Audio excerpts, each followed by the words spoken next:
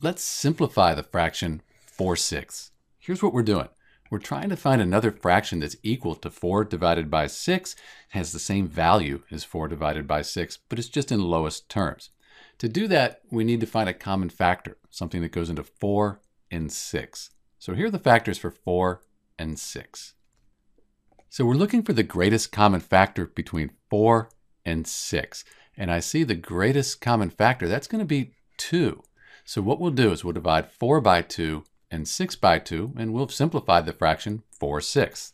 Let's move this over here. So 4 divided by 2, that's just 2, and 6 divided by 2 is 3. So we've simplified the fraction 4/6 down to 2/3. We can't reduce this any further. If you divide 2 by 3 and 4 by 6, you'll get the same decimal answer. They're equivalent fractions.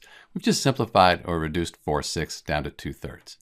This is Dr. B, and thanks for watching.